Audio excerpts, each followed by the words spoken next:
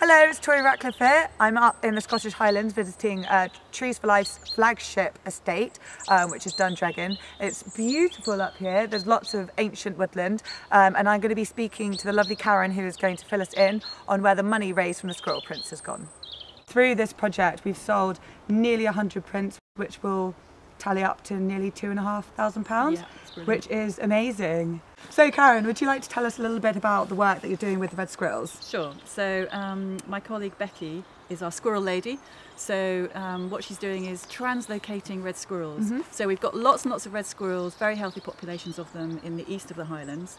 But we've got areas of wild forest in the West Highlands where red squirrels have been lost. And because we've done a lot of work to restore those forests in the Western Highlands, they're now perfect habitat for red squirrels, but they can't get from east to west on their own. So we give them a helping hand, which involves Becky going out and setting up feeding stations. So the red squirrels get used to coming to the feeding stations, and then she'll go out and set a trap. So they go in, they get the peanuts, and then they're caught in a cage. Very quick health check of the squirrels, which involves measuring their tails and weighing them. They're put into then a really lovely, comfortable, luxurious wooden box with lots of food and moss and straw and whatever.